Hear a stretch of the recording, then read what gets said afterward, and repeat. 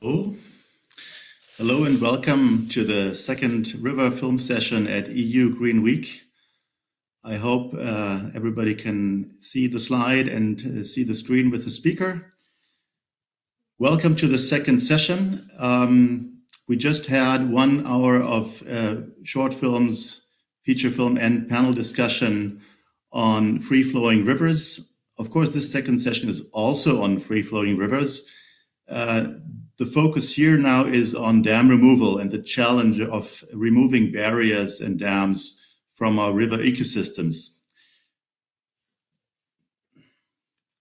Someone said in the session two this morning, it's about protecting and reconnecting, and protecting is more important as we are protecting systems that have a high quality. Reconnecting something that was destroyed or disconnected is much more difficult. Nonetheless, it needs both, and we try to link in those 2 sessions with the films and the discussion those 2 challenges of river conservation. And again, I would like to start with a quick thank you to the European Commission for hosting this event, and to EEB for co-hosting this, and to all participants and filmmakers, of course, who have contributed to the first session and will now to the second.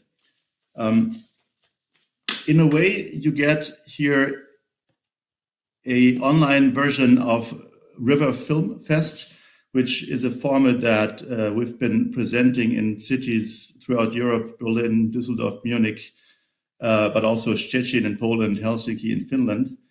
We're combining film screenings with expert discussions to bring people together in a different setting than a regular conference, but nonetheless, we want to have a serious discussion. Essentially, we believe it's important to change the conversation about rivers. Freshwater biodiversity needs more attention. Free-flowing rivers need more attention. And this conference gives me the confidence that the conversation is in fact changing. Freshwater life is receiving more attention in the EU Biodiversity Strategy. The free flow of rivers is more and more recognized as the essential property driving the dynamics of the system.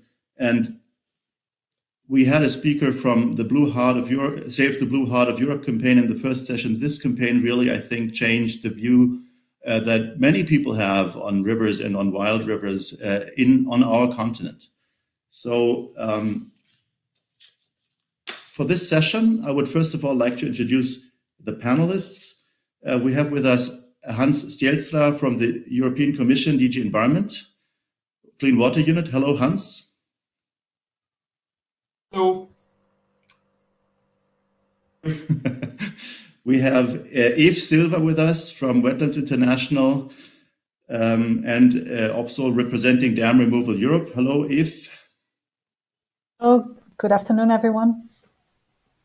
With us, Professor Clement Tockner from the Austrian Science Fund, and also representing the Alliance for Freshwater Life. Hello. Good evening, everyone.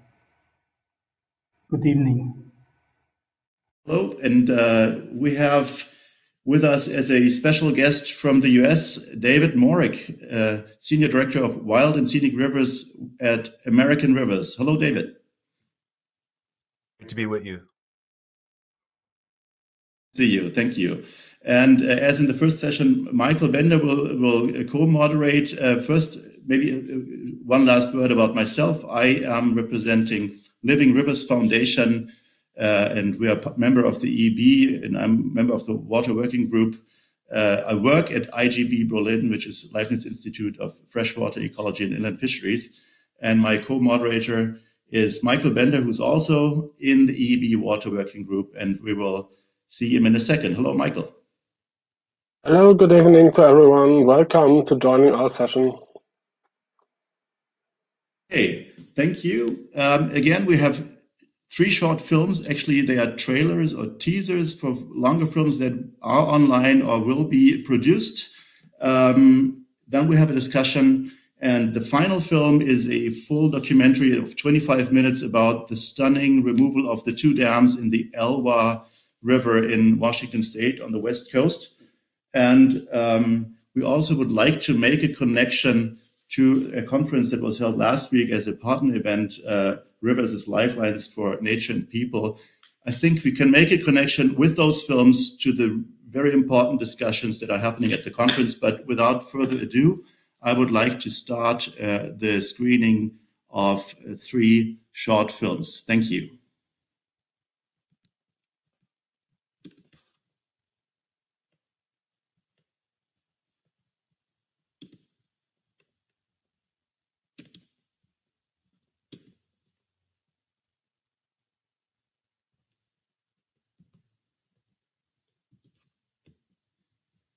Der Lachs war ein Kommerzfisch. Ne?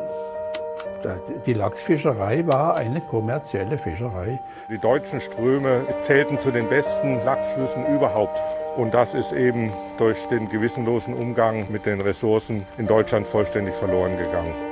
Riesige Feuersäulen erhoben sich über Schweizer Halle bei Basel. Der Versuch, die Fischarten zu etablieren, die hier eigentlich heimisch waren. Ich finde, dass es auch ein Stück weit unsere Verantwortung ist, weil wir als Menschen haben den Lebensraum zerstört. Und deswegen sind wir auch, denke ich, dafür verantwortlich, das wieder in Ordnung zu bringen.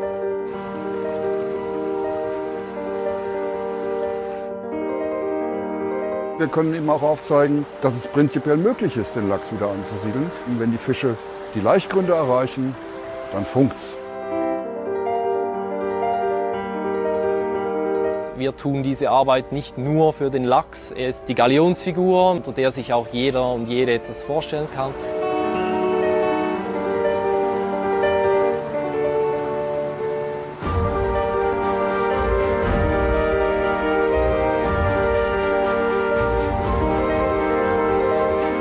Das ist dann halt toll, wenn man sieht, dass der schon mal da war. Das ist für uns auch ein Zeichen, dass wir vernünftig mit den Fischen umgehen, dass die also das schaffen, nochmal wiederzukommen.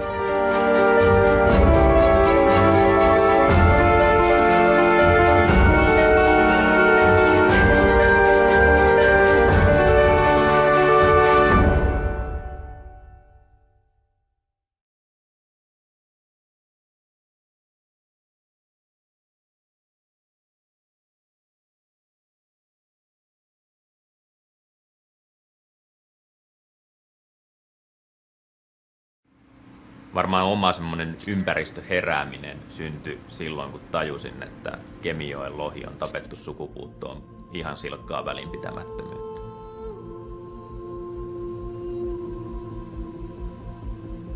Siirtykää tekin vesivoimaa, päästötöntä energiaa. Nämähän on näitä jokapäiväisiä mainoksia, jotka me kohtaamme. Suomessa, jossa ollaan äärimmäisen tarkkoja siitä, että mitään ei sai mainostaa niin kuin harhaanjohtavilla argumenteilla, niin vesivoiman markkinoiminen täysin valheellisilla argumenteilla onkin yhtäkkiä sallittua. Vesivoima on ollut Suomessa tabu, ja se on osin edelleenkin sitä.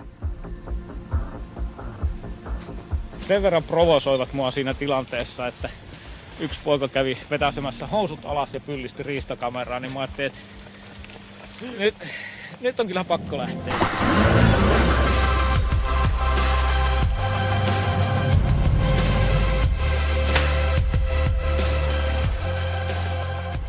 Liian pitkään pyöritty tämmöisessä munakana-tilanteessa, että tekanta purkaa patoja tai tehdä kalateitä, koska siellä ei ole lisääntymisalueita. Niin tästä yksinkertaisesta ongelmasta täytyy päästä eroon, ja sitten päästä eroon sillä, että aloittaa vain jostain. Tärkeintä on, että pyörät pyörii ja turbiini tässä tapauksessa. Euroja syntyy jollekulle. Me menetetään kaikkien kansainvälisten kalastusmatkailijoiden potentiaaliset matkailutulot meidän naapurimaille. Jos meillä ei kalakanta toimi, ei meillä ole täällä minkäännäköistä kalastusmatkailua.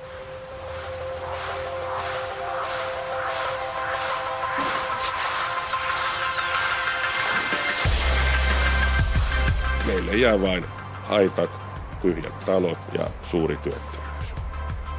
Tämä ennakkotapauksen luonne on aika iso ja tästä asiasta voimalaitos ihmiset ovat aika hiljaa.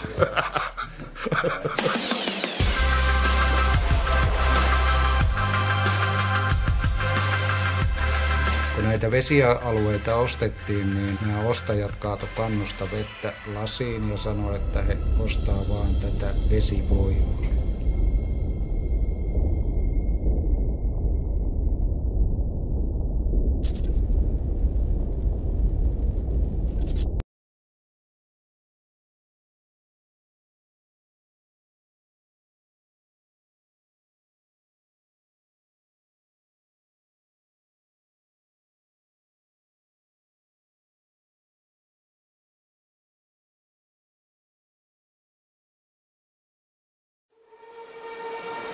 ¿has pensado qué pasaría si bloqueas las venas de tu cuerpo?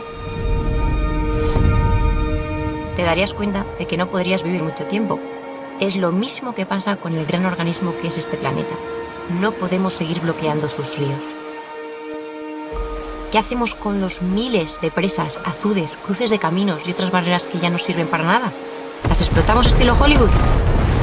Sí, algunas sí, claro, otras no. Pero a la larga es lo mismo, el río fluye y la vida fluye. Mi nombre es Pau, tal cual, ni Paola, ni Paula, solo Pau. Soy ingeniera forestal especializada en restauración de ecosistemas y más en concreto en diseño de escalas para peces y demolición de presas. Trabajo para World Fish Migration Foundation como coordinadora del Día Mundial de la Migración de los Peces. Cuando estuve hace unos años en Estados Unidos con mi mentora Laura Wildman, aprendí que esto existía, que podíamos demoler los obstáculos de los ríos y mi vida cambió. Conocí gente en todo el mundo que también se planteaba la misma pregunta. ¿Cómo recuperamos los ríos? Y bueno, ya somos muchos. Hay héroes luchando por los ríos en todo el mundo, a todas horas. Y muchas represas desapareciendo, devolviendo la vida a los ríos. ¿Y ahora en qué estoy? Me encuentro en un viaje alrededor del mundo para conocer estos héroes de los ríos y poder contarte su historia. Creo que empezaré a llamarles los cazadores de represas.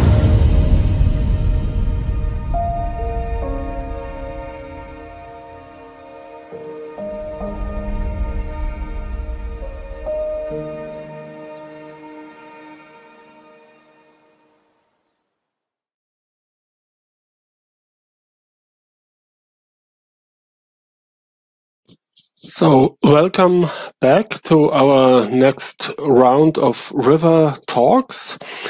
And I would just like to ask our guests if there's anyone who wants to reflect on the movies. So if this should not be the case for the moment, you can build in your reflections within your contributions. And I was just thinking about this event river film event that we had in Berlin, and one of the greatest moments for me was the moment when I saw a South Korean lady who were doing a thesis, doing an interview with a North American river keeper. And that was the moment where I thought, okay, we bring together in Berlin the people from all over the world to join and have the same determination for the protection of our rivers. And I'm very proud and very glad that today here with us is this man that was interviewed in our river film event in Berlin, David Murrick from American Rivers. And maybe, David, you can reflect a little bit on this Wild and Scenic scheme that we have seen at the end of the last session, and what does it mean to you in your work, and what could it mean to Europe? Could you share your views on this, please? Thank you, Michael. And it's a pleasure to see you again and see many of the faces, both in the film and on the panel, that I've seen either in Berlin or in Sarajevo. I think it's strong evidence of a movement that is growing internationally around the importance of free-flowing rivers. And my organization, American Rivers, was founded in 1973, shortly after the passage of the Wild and Scenic Rivers Act, which is a tool we use here in the U.S. to protect high-value rivers and keep them free-flowing and protect their outstanding values. And you know, if I think of rivers as a human body, and our organization, when we were founded, realized that we were sort of at the tail end or the height, depending on how you view it, of the dam building era in the United States. And we've done quite a bit of damage to our free-flowing rivers, and I think there wasn't a recognition of their values. And in terms of our organizational mission, our initial mission was to use this tool, the Wild and Scenic Rivers Act, to protect rivers that were still threatened by dams and diversions and other harmful development threats. And so we understood the need to stop the bleeding. But soon we realized that after some success, and we've continued to use this tool across the nation, that it was also essential to look at dams that were obsolete or that were having environmental harms. And so I actually view, and our organization views, free-flowing rivers as the core goal, but the tools we use may vary depending. Sometimes dam removal, and sometimes we will try to protect a river before it is dammed. And so this continuum is important to understand because it actually is, I think, an evolution of our thinking. And in many areas, we've seen 1,600 dams and barriers removed in the United States. About 1,200 of those have occurred since 1999, and the watershed moment was Edwards Dam removal. And we've continued to build and train a movement here. And what's interesting is there is a deep connection between usage of the Wild and Scenic Rivers Act and dam removal, because we're already seeing on rivers that are of high value, and the response we're seeing post dam removal, we're actually applying the tool of Wild and Scenic to protect them after the dams are removed. One quick story: a small creek in Arizona named Fossil Creek. It's the home of the Yavapai Apache Nation, a Native American tribe, and Fossil Creek is their creation story occurs at the headwaters and the springs that feed Fossil Creek, and for nearly 100 years, this creek was dammed, and we worked with the tribe and others to remove the dam. And 5 years later, we worked with the tribe to protect the river permanently. And we've really seen an incredible response ecologically, recreationally, economically, even to the local community since removing the dam and the protections were put in place. And then just in closing, I just want to say, I think it's critically important that we share with each other internationally the tools, what works and what doesn't work.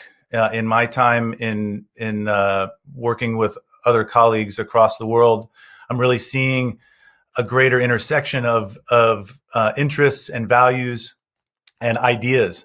Working in Chile, in Colombia, in Scandinavia, really looking at whether it's dam removal strategies or river protection strategies. I think we have a lot to do together. And I, again, thank you for having me. Thank you so much, David. And you're talking about the permanent protection of rivers. And so my question to Hans Stielstra from the European Commission would be, could you already figure out from our discussion today any ideas when it comes to the legal proposal that might be already candidates to be put in terms of permanent protection of our aquatic biodiversity?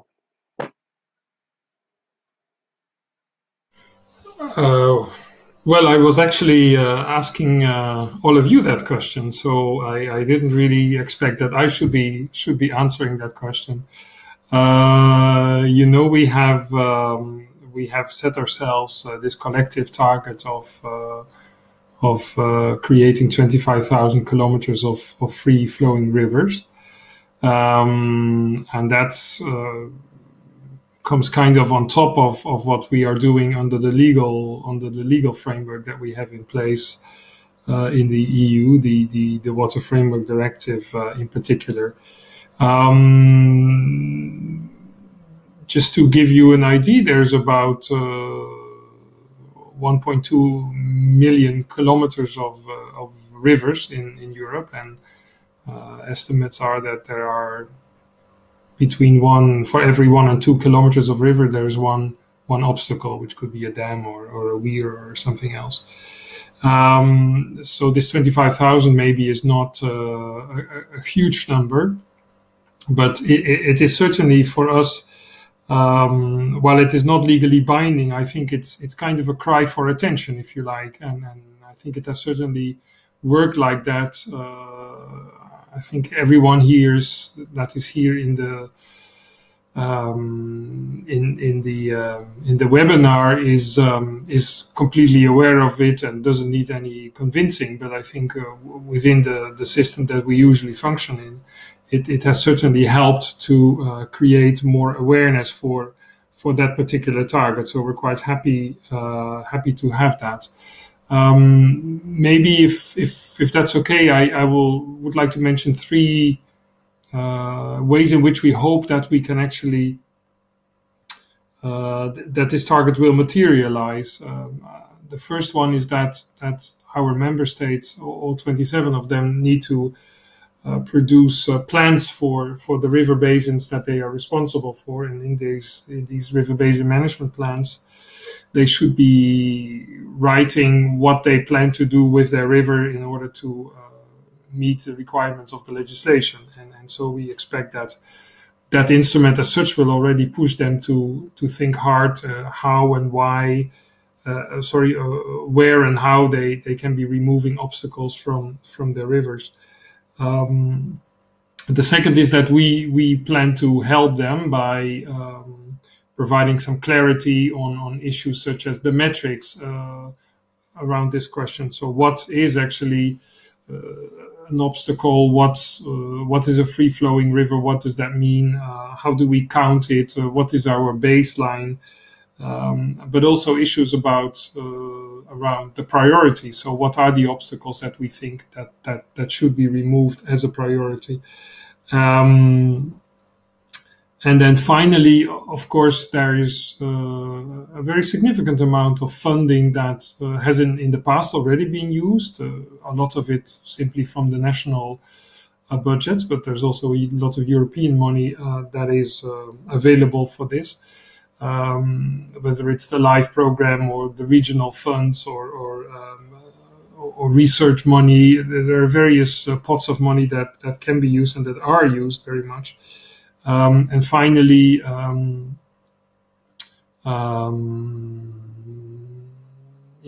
just wanted to say that as part of the recovery plans that the Commission has announced, there should be even more money available for this type of activity. And there, I really hope that we can work hand in hand with the work on nature restoration.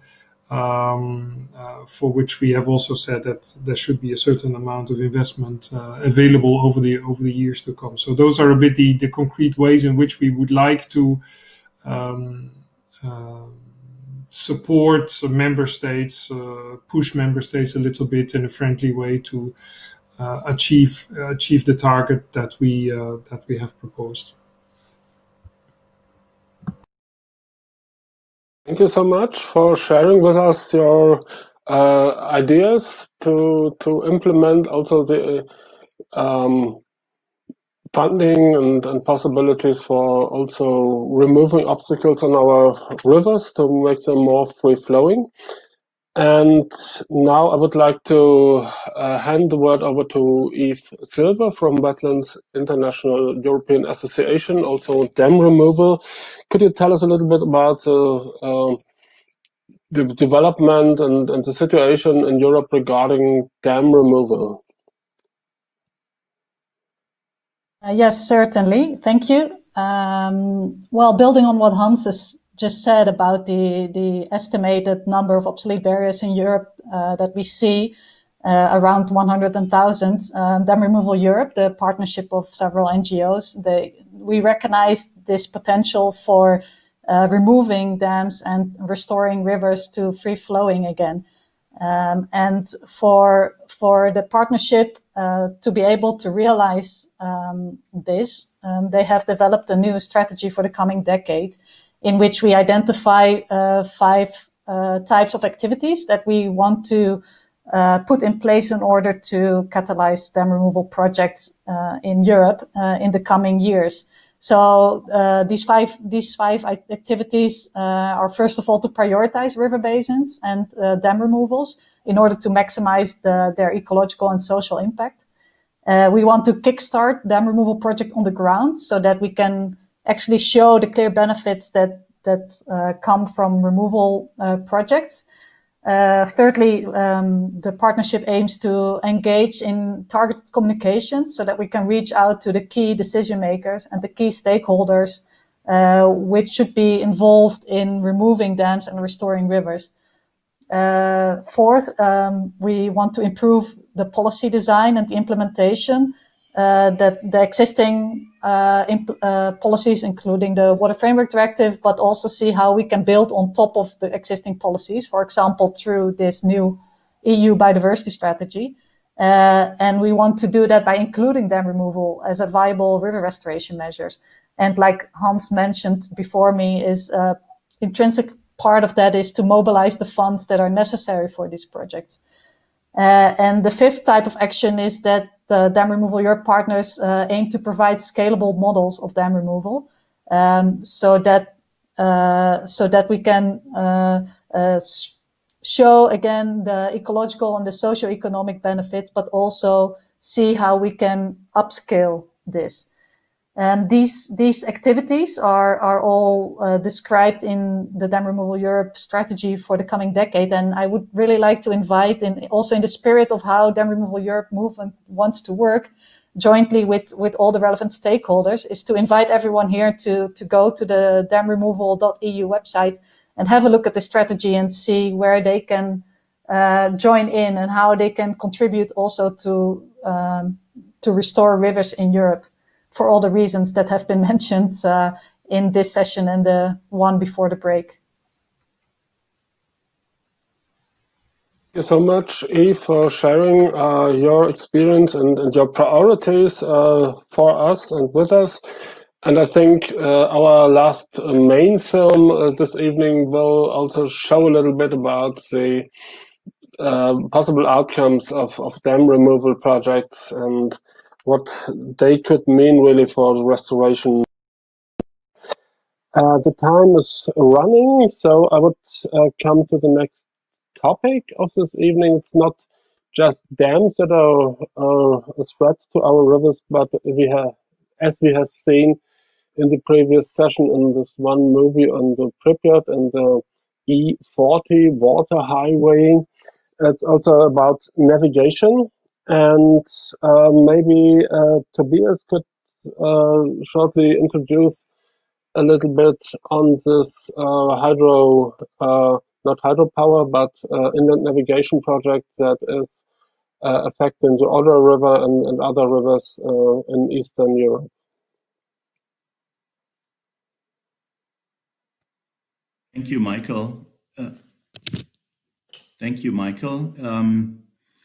Yes, I think it's important to consider the wording. A free-flowing river is of course a river that has no barrier in it, but the free flow should also include the river dynamics into the floodplain, as we heard from Clement Tockner in the first session. And when we talk about dam removal, that is mostly hydropower, and the pressures, the second very large pressure on wild rivers in Europe today is navigation, and we saw this short film on the E40 waterway project.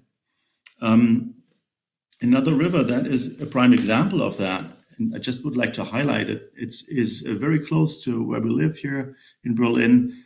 It's the Oder River. It's a free-flowing river on a very, very long stretch, and it is among the rivers that flow in or along the German border, the only one that has no dam or weir on its mouth.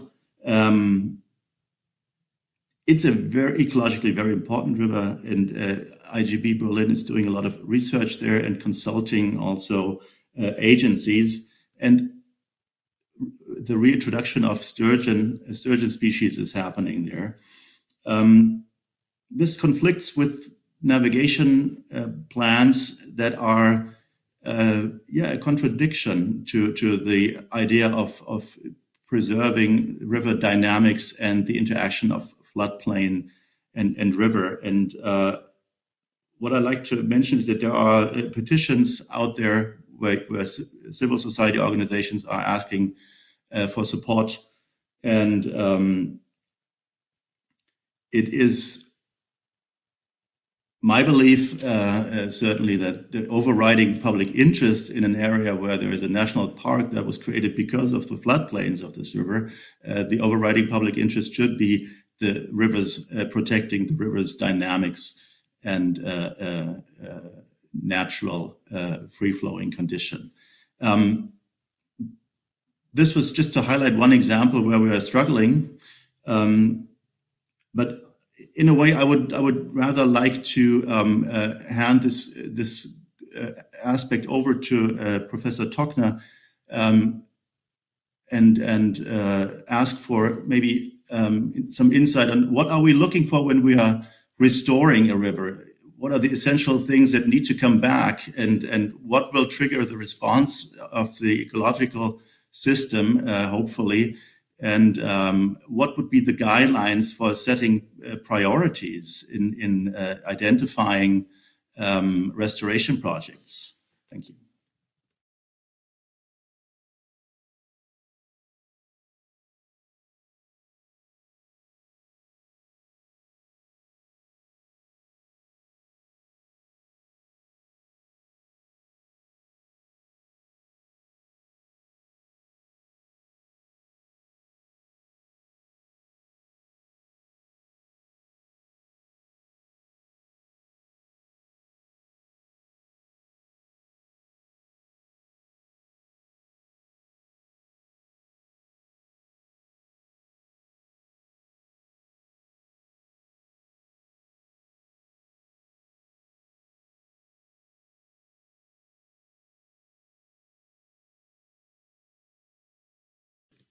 I'm sorry. I had tried to hand over a question to Professor Tockner, but if that didn't work, maybe I would like to hand over to Michael.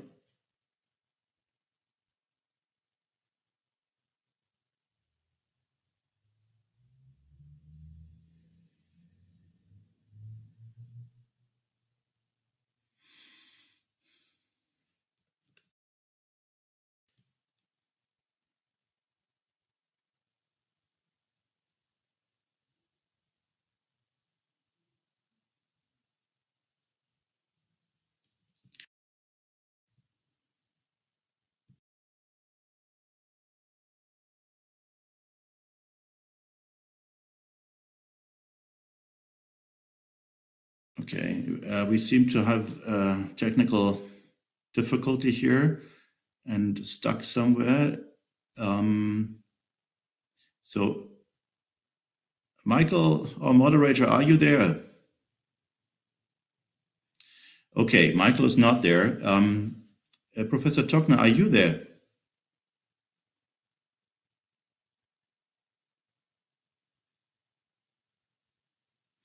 Okay. Let me check the time. Well, I mean, in a way,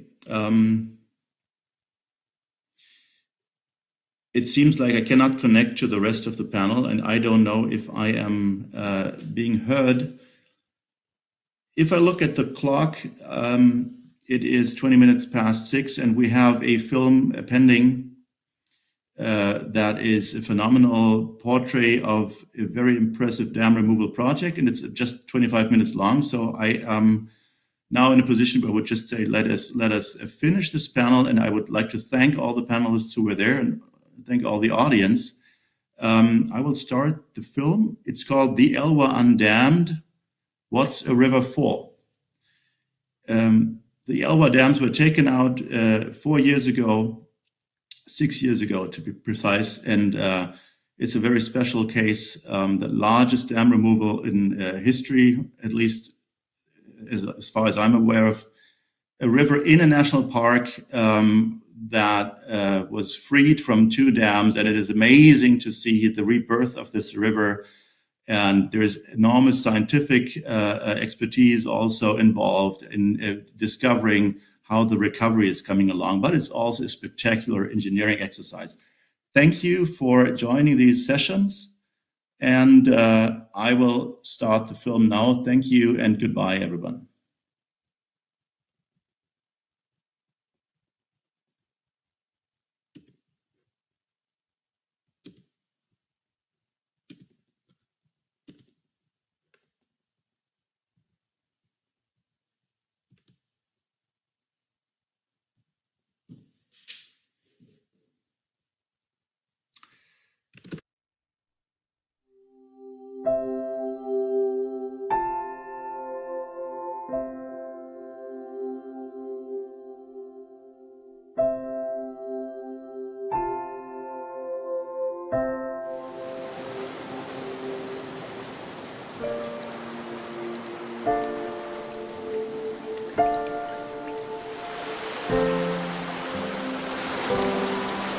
This is where the Clallam people were created.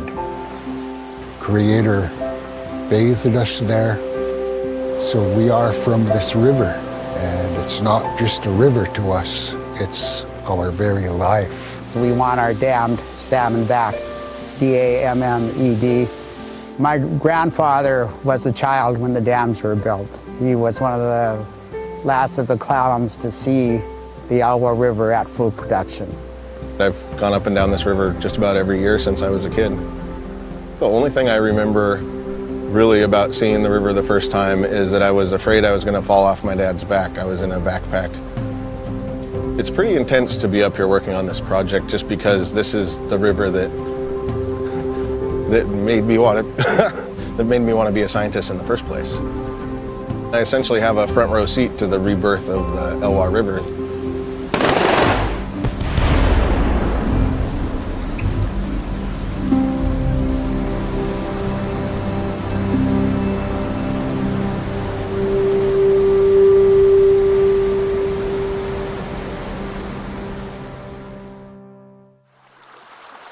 A river is a life-giving place, nurturing ecosystems and civilizations.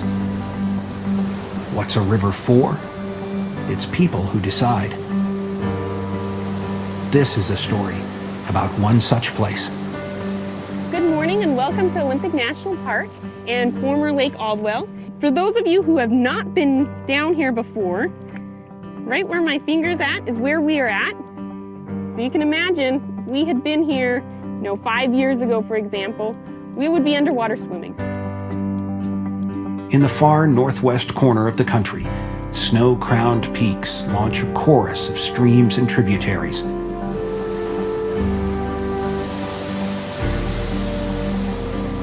They assemble into a river called the Elwha. The main stem runs 45 miles through Olympic National Park and the home of the Clallam people, and past 2 dams built near Port Angeles, Washington by a Canadian businessman. Thomas Aldwell was clearly a character, kind of a larger-than-life figure. We would describe him today as a promoter, as a booster. 100 years ago, Thomas Aldwell and the pioneers, who subdued the wilderness, conquering the last frontier, as he titled his autobiography, saw the value in the transformation of the wild. Port Angeles, when he came in the 1890s, was a little frontier town. He was a man of vision, no question about it. Again, there was a holy fire inside this guy. And he went out and looked around the mountains, and he started thinking, we dammed this, we brought the power into Port Angeles, we could have mills, we could have lights 24 hours a day. The culture and the society viewed this new technology called electricity as a means to an easier lifestyle. The motive was obviously to produce power, but there was also motive to produce a profit, and that was really the foundation of what built this little empire here.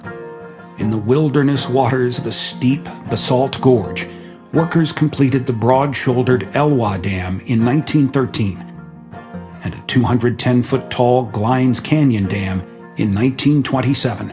They not only had the adversity and challenges of old technology, but they had inclement weather. The roads and access down into here were very difficult, and they had to take an incredible risk to build this project.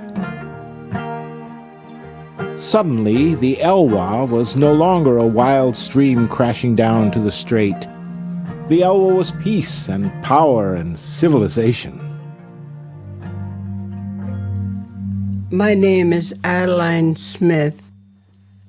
Shashko is my native name. I was raised by the Elwha River. The king salmon was, I don't know how tall I was, but it was just as tall as me. We were prepared to eat any time we got hungry. My brother used to have a salt shaker hooked down the side of his trousers, For millennia, the reliable abundance of fish from the river fueled a civilization. The Elwha were one of the most sophisticated and complex hunter-gatherer cultures in the world. If you have full-time artists, then you're not having trouble feeding people and you're not having trouble keeping a roof over people's heads because they can afford to do that art. As Europeans arrived, their diseases decimated the native population. For those who remained, a new crisis emerged. My elders used to sit by the river and talk about how the dams was going to destroy the fish. And we watch the salmon. They struggle. They come up to the base of the dam and power plant down there. And they want to come upstream. And they want to do what they were designed to do. And you can literally see them try and get past Elwha Dam, trying to get upstream to spawn where they historically used to go. Salmon were prevented from reaching 90% of their habitats. In a river that once generated 400,000 fish a year, numbers plunged to about 3,000. Some species were added to the endangered list. There's no question that time had sort of caught up to these dams. You know, what's the price that's been paid for putting these dams in? People started thinking about that. I found stories back in 1976 that this newspaper did. We could fill up Lake Aldwell with our stories, I think. Elwha Dam had never been federally licensed to operate. Glines was due for renewal. We were going to have to spend a tremendous amount of money on doing the things that were going to be necessary to get the projects relicensed. We were going to have to provide fish passage, which is extremely expensive. You come to the realization we can't afford this for the size of these projects. The small amount of energy they produced was enough in the early 20th century, but a fraction of what a single modern mill needed. And just above the dams, a one-of-a-kind opportunity awaited. Olympic National Park, established in 1938 for its special values to the American people, held nearly all of the Elwha River in pristine condition, but idling and impoverished without its salmon. We put everybody in a room and began to negotiate what were people's problems and how could we overcome those problems. You know, you pass a law on taxes. Well, you know, taxes come and go.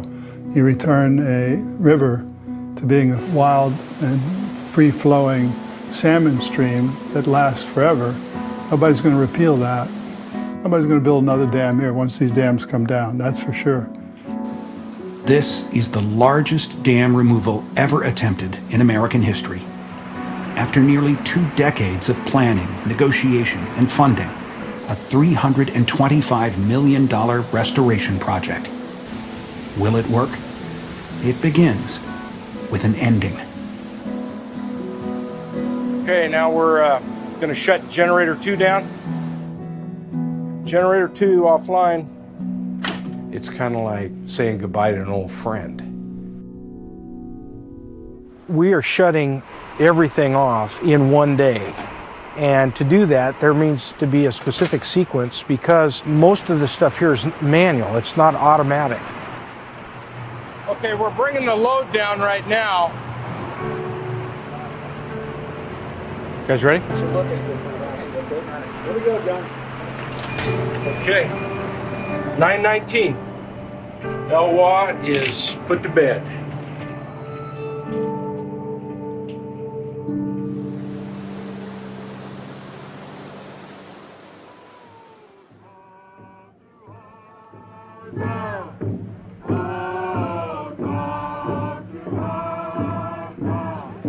Hundreds arrive from around the country to celebrate. Tribal members, officials, political leaders, river advocates, and a parade of cameras. So this is truly a historic event, the largest dam removal in the United States. It's something that our children won't ever forget, and our elders are here to witness it. This is a story of persistence.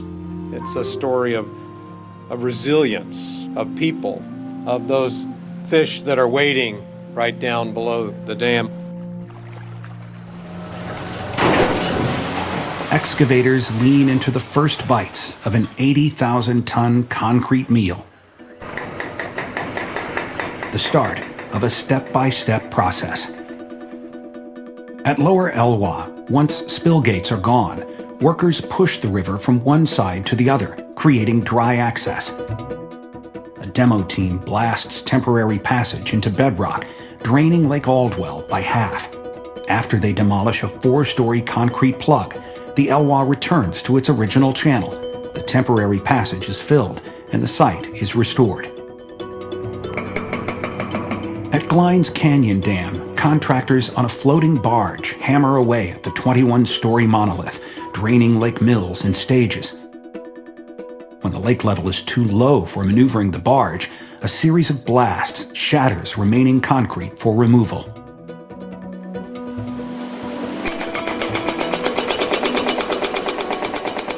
When we looked at how to take these dams out, the structures themselves are pretty straightforward.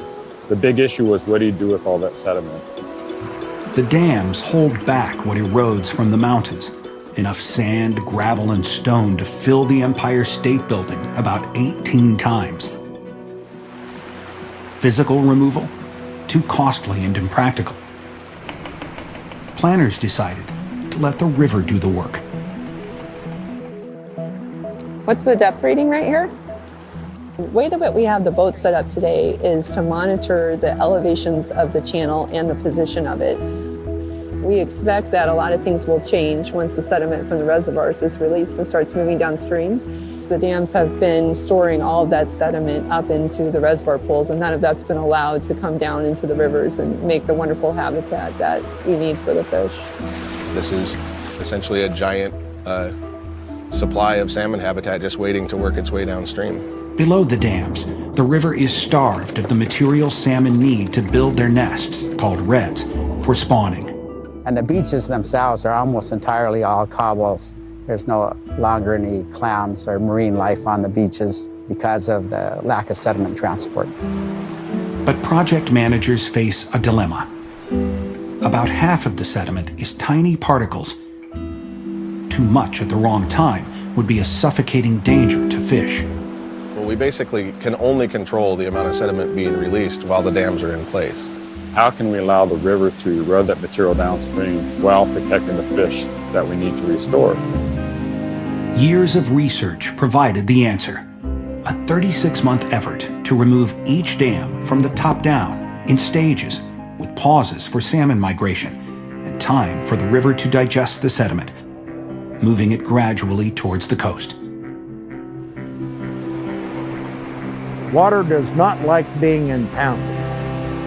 Water's purpose is to erode the planet to the oceans.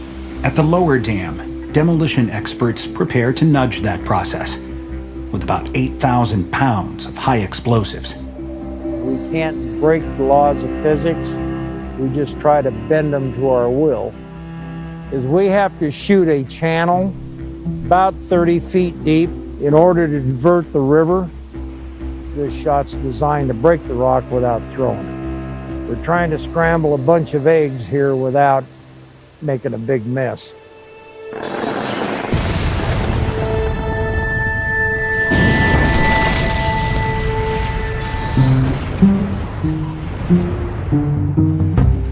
About 8 miles upriver, Glines Canyon Dam is newer, stronger, and more resistant to removal.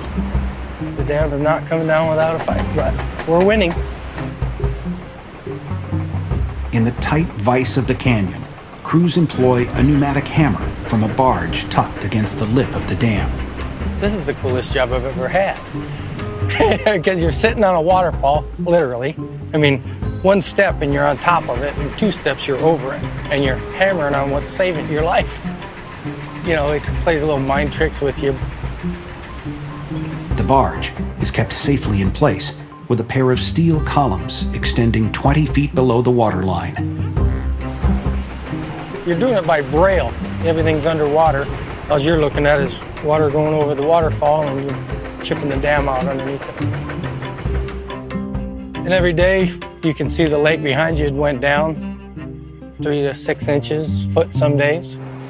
As the dams grow smaller, the reservoirs behind them are also in retreat. What we're standing on now is essentially the area that was about 30 feet underwater when the lake was at full pool, and we're standing on between 6 inches and a foot of fine sediment that was deposited as the reservoir was drawn down. This whole surface is a rapidly evolving landscape, and every movement of the river uncovers something that you haven't seen before. An emerging forest of stumps reveals the work of loggers and hand tools. This is one of the big floodplain cedars that was cut down to make way for the reservoir. You can see the steps that they cut to get up to their springboard notches there. Wonders unveiled, like the evidence of 2,000-year-old trees removed a century ago, will soon be hidden again. It's pretty amazing how fast the plants are growing on the reservoir. We have waist-high alders and willows already. Next year, these will be above my head. This moss is pretty much always the first thing that you see growing, and then the seeds take hold in the little microclimate that creates.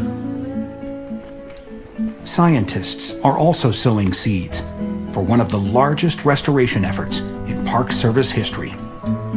We're doing a lot of things really just to try to get nature kick-started.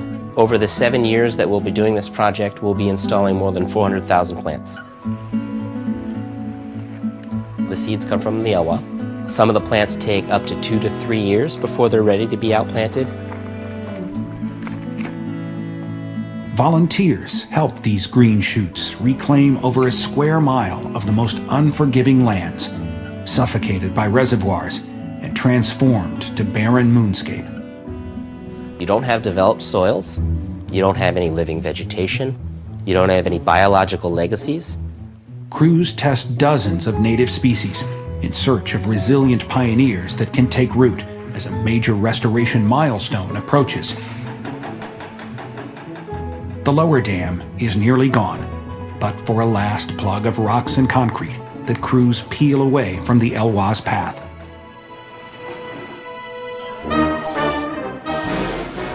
On this festive 4th of July, the river's renewal is another reason for celebration. It's a once-in-a-lifetime event, something that most of us never thought we would see. I think one of the hardest things for people is to imagine a world that's different than it is right now. All the big decisions, all the big political and economic decisions which fundamentally drive our culture arise from natural resource issues. Bruce Brown's book, published in 1981, inspired people to reconsider the Elwha River. The community of Port Angeles made its decisions 100 years ago on the dams based on the belief systems that were current then, and based on the knowledge that they had then. Our belief systems are different, and I find that gratifying. I think it's crucial, not just here, but for this country as a whole. Bruce hasn't had a reason to return for more than 3 decades, until now. The sound of flowing water is clearly audible from here. Wow. What a sight. The thing I have never seen in my life is a free-flowing river above the dam. And there it is. I think that's one thing you can see written on this river. A change that is born of changing circumstances and information that has been learned over the last century. Things we know now that we didn't know before. Transformation is also happening below the waterline as fish venture past the vanished footprint of the lower dam. One of the major questions attached to dam removal is how many adult salmon will return to the Elwha. So we're using sonar, and it's counting the number of adults, specifically steelhead and chinook that are swimming up the river. You can think of it kind of like a flashlight of sound going into the river, except it's actually 96 flashlights highly focused. So we get sort of movie-like imagery, if you will, of these fish swimming by. The next time Chinook salmon enter the river, they'll have access to the entire watershed. They'll be able to swim right through glinds and recolonize the entire river the way it was historically over 100 years ago. Elwha Chinook were among the largest of their kind in the world, up to 100 pounds. Like all salmon, they begin life nested in river gravel. Fragile eggs, thrumming hearts. Young fish make for the Pacific tails first and eyes upstream, as if to memorize the way back. Their bodies endure profound changes as they move from freshwater to salty ocean, where they gain most of their weight before coming home to spawn and replenish a hungry watershed. That's what we're waiting for. That's what we've been waiting for lifetimes for. That's what everybody's been excited about to see in this whole project. Scientists expect salmon's return to the Elwha's far reaches will jumpstart the health of its entire ecosystem. There were bears, there were eagles, there were all these critters using this watershed when the salmon went all the way to the headwaters. Salmon are a keystone species. There's studies from the Pacific Northwest that show dozens of different animals that use them. They are the fundamental building blocks of the ecosystem. And on Elwha, when that was taken away, that's when the ecosystem started to crash. Our children are going to see a very different Elwha River than what we see right now. As a demo crew places the last charges into what's left of Glines Canyon Dam, park visitors are a safe distance away to enjoy the making of history. And today is the day that they're doing the final blast. So this is a really exciting day. I'm really happy that you guys are out sharing this experience.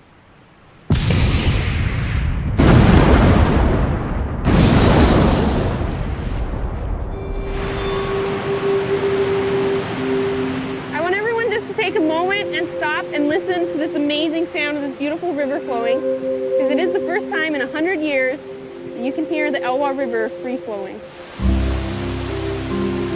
We had our last blast on Glines Canyon Dam, and so we essentially opened up the river for whatever wants to come up. The river's biggest and most celebrated fish are back already, laying eggs for the next generation. Just around the bend from what days before was the base of Glines. Today we are doing a spawner survey of this section of the river. We can hear fish excavating their redds. You can hear the splashing as they're moving the gravels.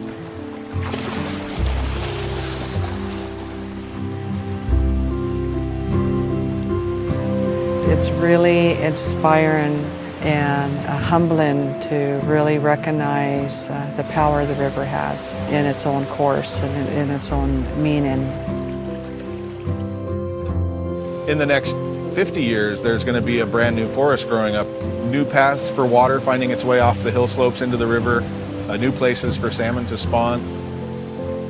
And that's going to keep me busy just watching the river change for the rest of my life. The waters are different, they're free waters, and the salmon will be able to smell the sweet fresh water that comes from this river, and will follow it and know that they can go all the way to the top. All of a sudden, you're at the headwaters, and it's waterfalls and springs coming down the mountainside. You have to go up and look at. It's hard to tell you how beautiful it is. And I can take any person in America and bring them out here to let them stand along the Elwha and get a sense of a deeper current of life, the natural and the perpetual and the forever. What's the river for? It's freedom. Having the river itself be free as what we're listening to today.